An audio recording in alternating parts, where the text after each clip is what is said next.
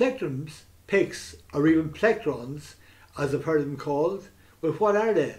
Well, the definition according to Google is a thin, flat piece of plastic, tortoiseshell, or other slightly flexible material held by or worn on the fingers and used to pluck the strings of a musical instrument, such as a guitar. Plectrums come in all shapes, sizes, colours, designs, and most importantly, thickness. For a beginner, it is recommended that you use one that is very thin and flexible. That way, it is a lot more forgiving when you dig into your guitar strings, which you will do. We all do. Your pick will just flex and not fly out of your hand if you're holding it properly. Now that sounds like an oxymoron, but it's not. We'll go into that a little bit later. The correct way to hold the pick is loosely and not holding on like your life depended on it. You also need to hold it at an angle to the strings.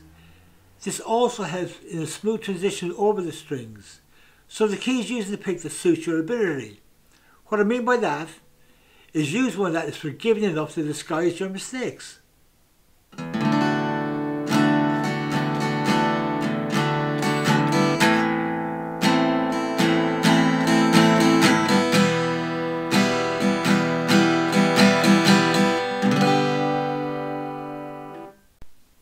And for the record, the pick I've been using recently is a specially modified one.